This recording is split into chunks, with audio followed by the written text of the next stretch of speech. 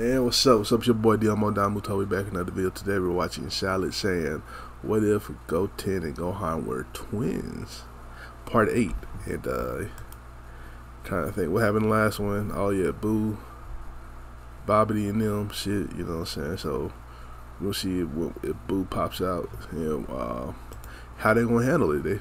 I mean, everybody's pretty strong, so maybe they could team up on Boo and knock him out real quick, or get him out real quick. And let's get into it. Make sure y'all like, comment, subscribe as well. And he has the perfect plan. If he's able to execute this quickly enough, he'll be able to win here. He'll get more than enough energy for Boo, and of course he avoids being immediately killed by everyone. The minds of Vegeta and Raditz seem corruptible. So first, he works on Vegeta, who's definitely going to be the easier of the two. Raditz will be a little bit tougher, but seeing Vegeta transform, that might be just enough to make Raditz more vulnerable.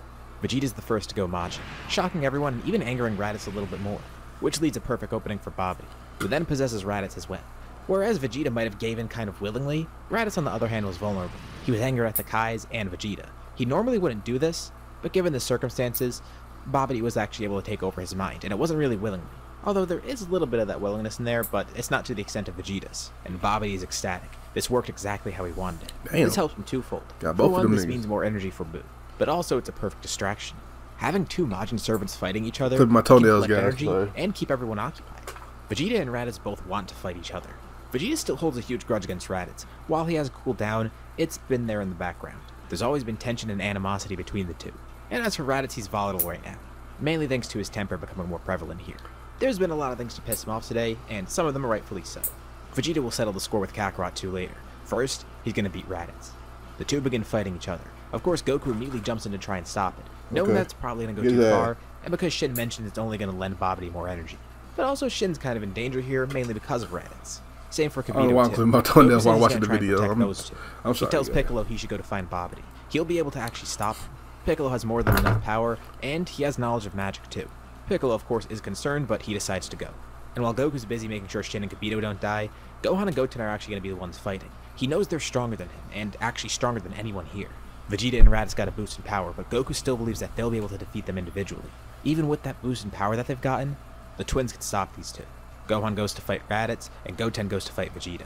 Although the first thing is actually splitting the two of them up, because right now it's more of a 2v1v1. They need it to just be 2 20v1, 1v1s. nigga. For Gohan, it's a little bit of an easier battle. He and Goten are equal in strength, but it's easier because Raditz is actually kind of holding himself back here, trying to break free from Bobbity's spell. And also, he doesn't want to hurt Gohan. But at the same time, Vegeta's antagonizing everyone, so he has to try and fight him too. And Goten's giving his everything to stop Vegeta. Unlike Raditz, Vegeta isn't holding anything back, and he's going to do anything to stop fighting Goten and kill Raditz instead. And Goten's kind of annoying him too, especially because he sees no way to defeat him, although he has one idea to get him off his back. Now, this isn't a weak point necessarily, but Vegeta could go after this and probably take Goten out of the battle for a bit. Amidst the fight, he's able to grab onto Goten's tail, charging all of his energy into it, and Goten thinks that Vegeta's trying to paralyze him, but he's trained his tail, so that's not going to work. But to his surprise, Vegeta then yanks the tail clean off. And while that's not a weak point anymore, ripping it off definitely is going to hurt. It's dismembering a limb. Goten didn't expect him to do that, and this actually does cause a lot of pain. And immediately as he hears Goten yell out, Gohan looks over and realizes what happened. Angered beyond belief at seeing Goten hurt like that, his ki flares up and he launches over at Vegeta. And in a blind fit of rage, he attacks with all his power, hitting Vegeta clean in the face with a full power punch, Knock his ass out. knocking him out with no effort. Goten was just about to hop back in the fight and do the same thing, but Gohan already accomplished it. And Goku's pretty surprised. He hasn't seen that in a while, but at least they were in their right to do so. Vegeta obviously went too far, and Goten's pretty bummed because now his tail might not grow back at all. But at least it was that and not his arms or legs. Meanwhile, Piccolo continues his search for Bobbity. He makes his way through, and once he's at the bottom, he sees that Bobbity's not there anymore. He's teleported himself out, alongside Boo's egg, but he can't be too far. He's hiding somewhere. Piccolo launches out of the ship, destroying it in the process. He looks around from where he is, but decides to get a better view, teleporting up to the lookout.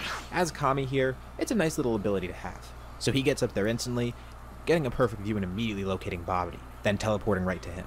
Of course, the second he shows up, Bobbity cowers in fear, putting himself in a bubble and then trying to take over Piccolo's mind too.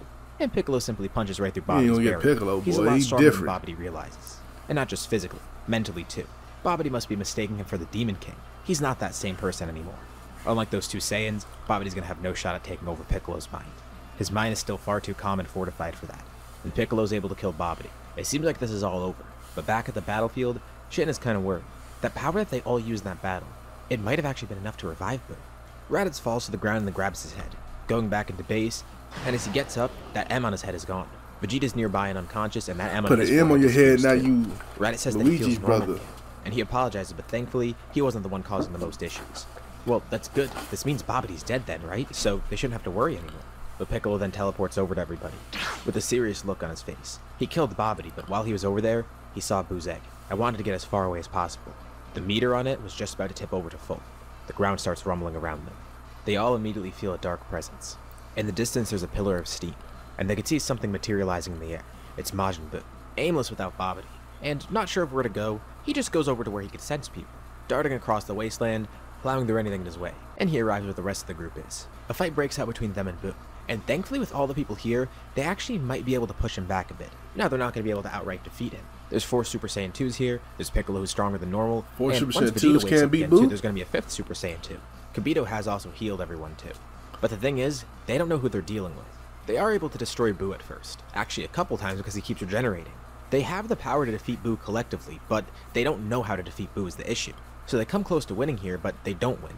It's not close enough. By around the 3rd time Buu is completely destroyed, he starts to get a bit hungry too. And surprisingly, he just leaves the battle. He tried to turn some of them into candies, but couldn't. So he wants to go to a nearby city and get some food, or turn the people there into food. He's already a bit annoyed at these people destroying him, but this will calm him down. Although, they don't let him leave.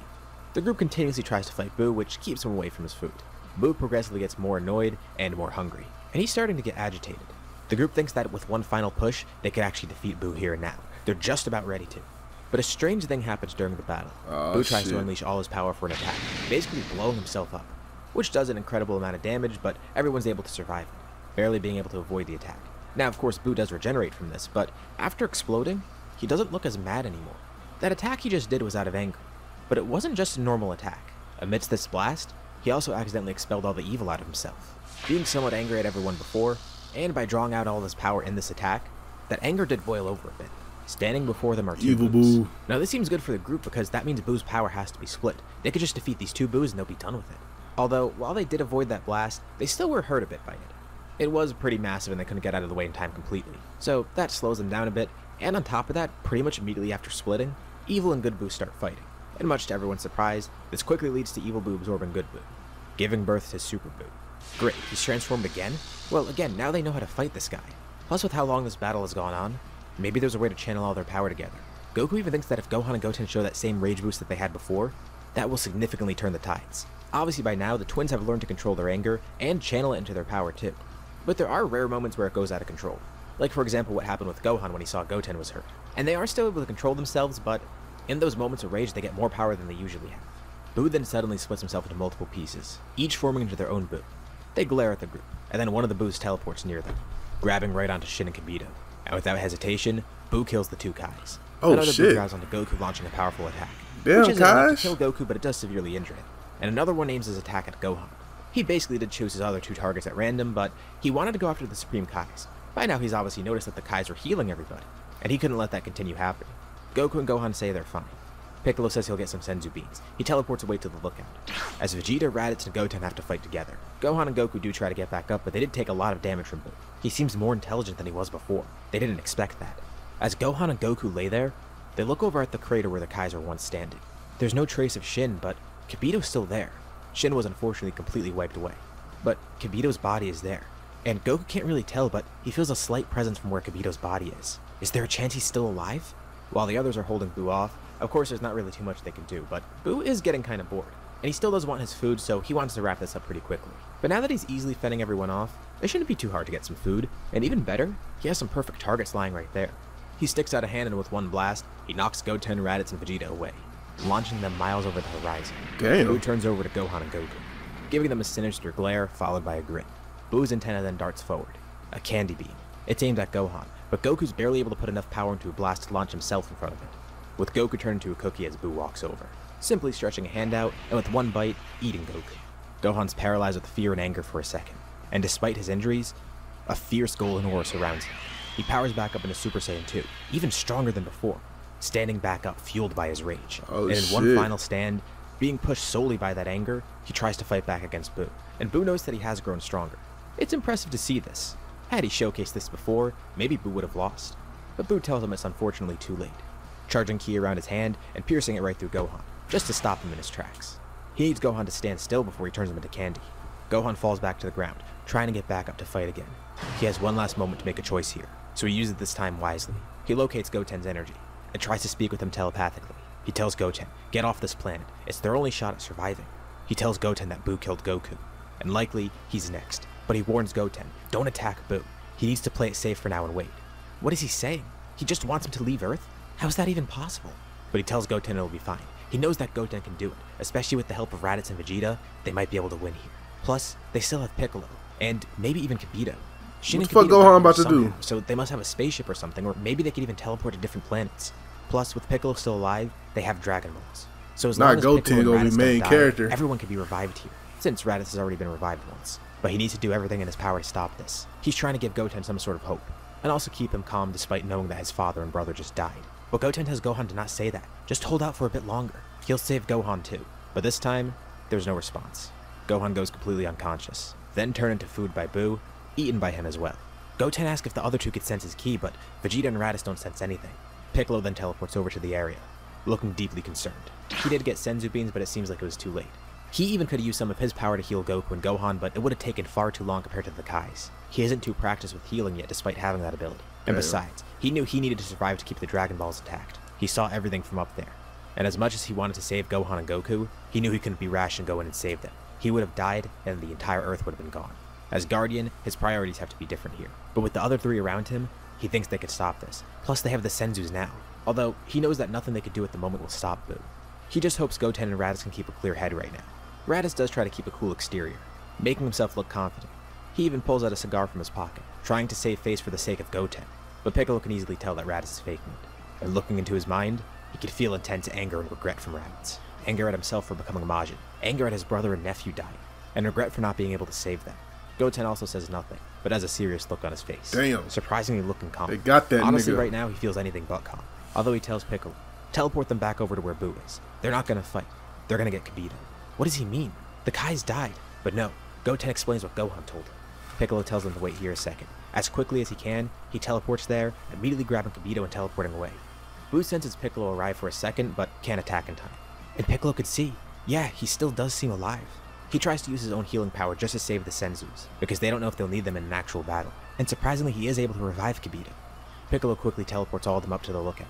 He says they have no choice. They're gonna have to leave the planet somehow, and he hopes Kibito can get them off here. And Kibito says he can, but are they sure they want to do this? There's no other choice. Goten doesn't like it either. He's gonna have to leave his friends, his family, his girlfriend behind.